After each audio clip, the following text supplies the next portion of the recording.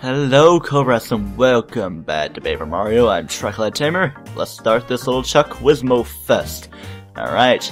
Yeah, just gonna start off like this, and then I'm just gonna cut in between questions, be like, this is the answer, and blah blah blah. What abilities did Mario frequently use? Tattle. What color of pants was Goomba King wearing? Red and white. Which of Mario's battle commands is on the far left? Strategies. Windows in Goomba Village. 1. Name of the leader. Goomba King. Luigi's pants are blue. Members in Goombario's family. 6. Right answer in the quiz? Star Peas. Name of the Smart Toad. Rusty. Buildings in Koopa Village. 6. Not member of the Koopa Village. Blue, even though it was intended to be blue. Coins to buy a mushroom at Koopa Village. 4. Merlovely lives at Shooting Star Summit. Bombette joined us at the Koopa Brothers Fortress. Bowser's hair color is red. Star Spirits to save. 7. Elderly Koopa is Koopa Coop. There were 4 other imprisoned bombs. Colorado lives in Koopa Village. Destination of the train is Mount Rugged. You buy badges from Ralph. Question number 24. Bowser stole the Star Rod. The radio of Koopa Village is in the blue house. Cooper idolizes Colorado. Merly does spells. Hokey mummies live in the coffins. Merlo trades badges. And who knew of Dry Ruins? Mustafa. Ooh, Repel Gel. With an awesome number of coins, I'm gonna go into Ralph's shop because he got some new stuff for me. Double dip badge lets you use 2 items during one turn, but you pretty much have to, so makes the action command work more frequently. Actually, I think if you use an item, you can then choose to do nothing. I'm not sure. Dodge Master makes the action command work more frequently, so that's helpful. And Sleep Stop would make enemies fall asleep. Pardon the stuffy nose. Got some mail for Bombette from the Dry Railroad, so that's interesting. Here you go! Dear Miss Bombette, we read this letter as a humble request to you, the most worthy and explosive of all bombs. It's still a long time off, but later this year we'll be staging an opening event for a new Dry Railroad route. We feel the event would be a gala bash if we could enlist your bomb-bursting help. Crowds love fireworks. Anyway, we'll get in touch with you after your adventures ends to confirm the dates. Sincerely, Dry Railroad Transportation Department. So you're gonna make her explode? How wonderful. And we got a letter from Parakarry from Parakarry? No, Wacka. What did Parakarry ever do to him? Here you go. Waku, this is Wacka. Mr. Parakarry, from my place in the shadows, I always see you flying above Mount Rugged. It looks like so much fun flying on a sunny day. Tell me about it sometime.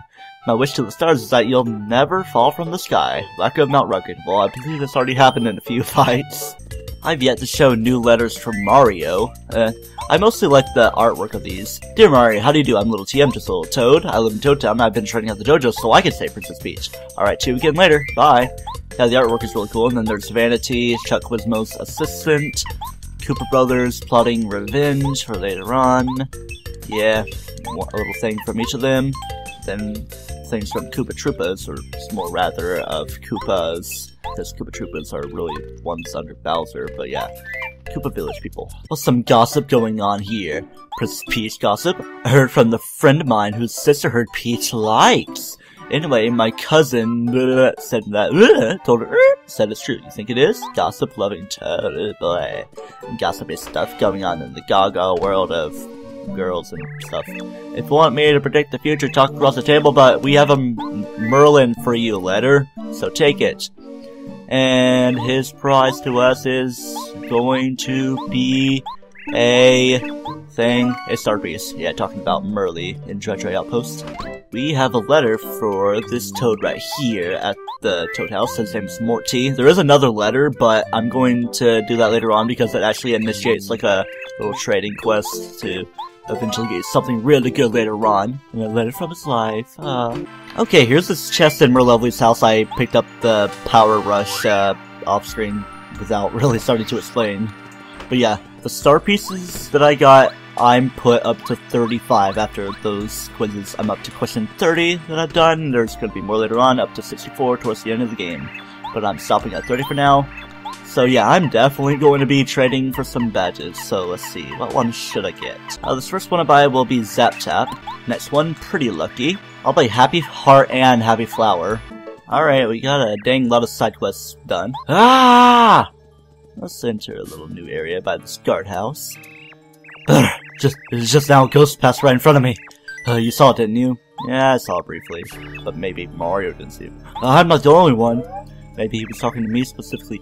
Over there! Was I too scared to pinpoint who's talking to. No, the other way! I don't even see it. I only saw it at once. If it even was me.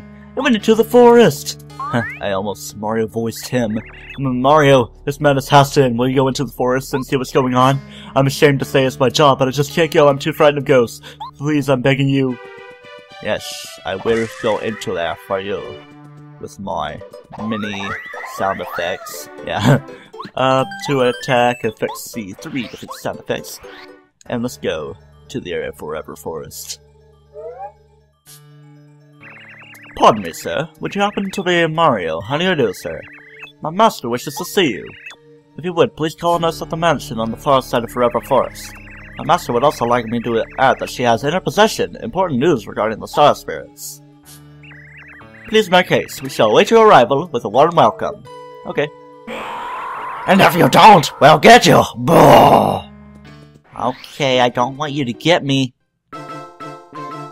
Chapter 3, The Invincible Tubba Blubba. Let's get going right into this. And here's Forever Forest. Mario has plenty of interesting things to say. Boy, this forest is really dark and spooky. People say that if you don't choose exactly the right path, you'll get totally lost. I can believe it. This looks like the type of place where you get lost and then monsters come out of the grass and... Hey, did you notice the grass over there rustling? I swear I saw it move. Yeah, there's certain puzzles that you have to do on each little round of the area. And Mario actually hints to what it is. And all these flowers, they lead to paths. And the one where it rustles is where you want to go. But as for right now, I want to show off some new enemies. Here's a power plant and make myself a nice little first strike. I basically catered my badges towards hammer and also added the zap tap because we actually have some new fuzzies and these guys attack directly too. 5 HP, 3 attack power. I got my damage dodge thing on, so I get +2 defense if I successfully dodge. And then, yeah, heavy heart applied for when I use up FP. Yeah, I can dodge and also deal out some damage. So that's all fine and dandy, and this is the grass that's rustling right here. You wanna sometimes like go all the way around so you can see if the places have center. And here's a guy right here. What do you think you're doing? This is Forever Forest. The path ahead of here is extremely dangerous. Didn't you know that? You'd better go back. Who are you? This is Oakley, who lives in Forever Forest. He guards the entry to Forever Forest to prevent wanderers from getting lost. He helps any townsfolk who get lost inside that beard. For some reason, I feel like yanking it. Okay, he was like, acting like he was going to go yank it. Imagine it being like the Polar Express. Caribou! Okay, so that's your story. You're invited to Boozer Mansion. You may pass then. Alright, thank you. Listen carefully. If you want to get through this forest, you have to pay really close attention to your surroundings.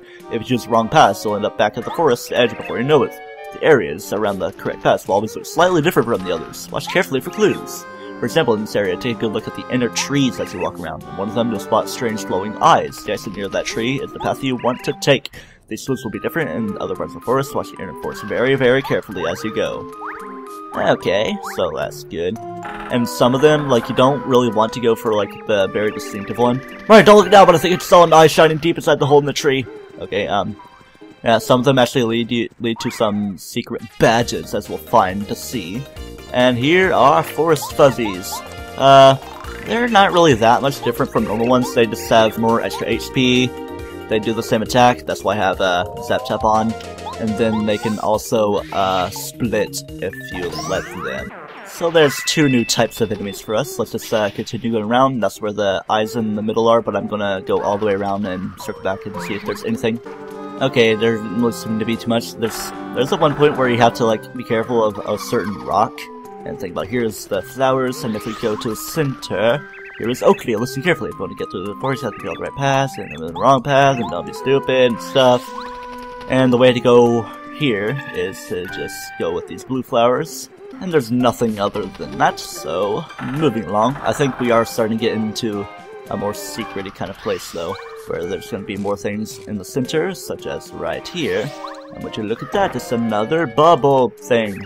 Yeah, hello there, I'm a flower from Flower Fields, and he just kind of has a Italian accent, much like Mario himself. What's with all these guys having abnormal speech technicalities? What's one for this? Yeah, the eyes on the tree. Along now. I like how, like, there's just, like, wild animals and wolves in the background. There's mushrooms there, and there's gonna be a very kind of obscure secret thing, and this is the one to get us progressing, but there's actually a different kind of mushrooms that are slightly different. These mushrooms are in line, and I think that's where we need to go. I was thinking there'd be like ones that light up at different times, and yeah, this is where you want to go, and there's a honeycomb right there. Honeycomb. And if you choose, you may challenge it, and here is an enemy that's actually not supposed to appear until much later on in the game, as you can tell by the insane amount of damage that it does to you. Let's tell it, it's got a bazap with the stuff. 3 HP, you can get poison, and 6 attack power. Ugh, so much. And then yeah, they are quite scary. They do that attack where they sting you, and they can also do an attack where they summon other bees like that to come in and attack you. So it's kind of crazy, even though it's not as if, well, they are like the life force. Oh well, I dodged one of it and I wouldn't have gotten into death anyway. And in this little secret area, here's a badge block, and in it, HP plus, another one of these. And then you can just take any of the things to get out, and I don't think it's going to reset everything. Actually, it might have. Okay, let's take the multi-mushroom path, and we're getting even closer. And let's see what the puzzle is for this next thing. Okay, they're falling down. I think the ones that are just normally shaken are the right ones. And he's doubleifying, and it's not too good. Oh well, more EXP for me. Okay, here are the normally shaky ones, so let's progress right here. And, let's see. I think this is the room, or the little section where there's the smiling rock, but it seems like it should be right here, but, guess it's not. Maybe this is it. Yeah, it's a little bit lopsided, I remember. So it's also got a little scary face. Reduce your attack sharply. Actually, it's harshly if it's bad for you. Yeah, I'm a Pokemon nerd. And plus, there's an FP plus as well. And then there was a sign. If you have business at Boo's Mansion, come this way. There it is.